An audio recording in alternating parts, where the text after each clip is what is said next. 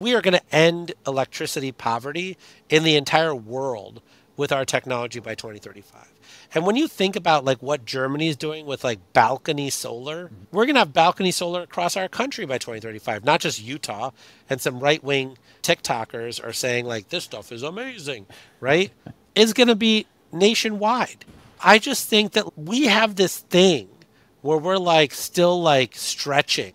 We're still trying to convince people, particularly right now with the political dynamics that we have right now, that we're actually dominant. Like we're not alternative energy. We are dominant energy. I don't know what they're talking about when they say dominance. Yeah. I'm like, oh, thank you.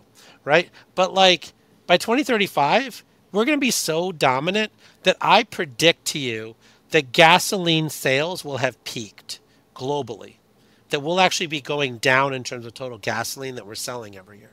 Diesel sales will be going down every year, right? We will have actually hit peak oil demand globally. Why? Because China and India do not want to import oil.